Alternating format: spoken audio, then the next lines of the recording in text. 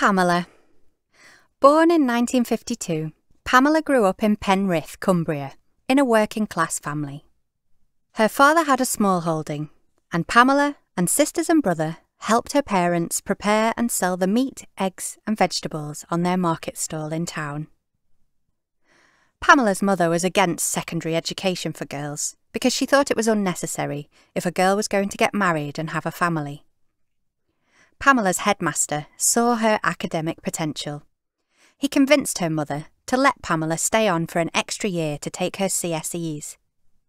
Pamela dreamed of being a secretary, but her strong maths skills earned her an accounting job in a manufacturing firm. On her first day at work, she was made to take papers across a metal walkway in the factory. All the men working on the factory floor below gathered to look up her skirt. At weekends, she started going to dances in local pubs. To the background of baby sham, bell-bottoms and flowered tops, she met and fell in love with Paul. Like most girls, she had not had any sex education and did not know much about pregnancy or conception. When she got pregnant, her mum tried and failed to find a doctor to perform an abortion. The Abortion Act of 1967 had not come into force, so abortion was still illegal. Pamela tried all kinds of herbal remedies to stop the pregnancy, but they didn't work. Her mother would not let her tell Paul that she was pregnant, but Pamela arranged to meet him one last time. He missed his train, and Pamela thought he had stood her up. At 17, Pamela was sent away to an unmarried mother's home in the country to have the baby. It was horrific. We were all in dormitories. They made us do chores. I had to polish this big bloody staircase. Her baby girl was adopted 6 weeks after birth, and Pamela returned home. She met Mick the mod at 18. Sadly, Mick turned out to be a possessive and manipulative boyfriend. Pamela felt pushed into getting engaged at 19 and married at 20. Mick's granddad paid for Pamela to have driving lessons. It was to stop Mick drink driving. Once they were married, Mick became physically violent. Pamela made excuses for the bruises. I'd say, I've had a fill-in, or I was playing blinking squash and gone right into the wall.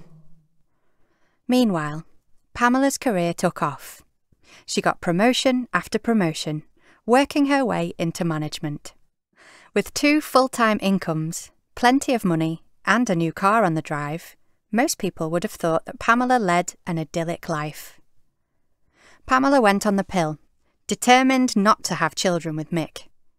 She vowed to herself that the next time she got pregnant, it would be in a caring relationship where she could look after the baby. Eventually, benefiting from the Divorce Act of 1969, Pamela divorced Mick. By 24, she had secured a mortgage on her own house. Just having that key to my own door. Being able to bolt my own door. Pamela later met and married her second husband, John. This was the loving relationship that she had hoped for. They had 2 children, and in her late 30s, Pamela was reunited with the daughter who had been adopted. Pamela gave up her successful management career to look after her children while they were young, later returning to work part-time. After coming up with a genius idea, Pamela became a very successful entrepreneur. She formally retired in her 60s, but is still involved in the business. Now 68, she lives alone after her husband passed away. Looking back, she doesn't regret not becoming a secretary, though she does wonder what would have happened if she had been able to stay on for A-levels and go to university.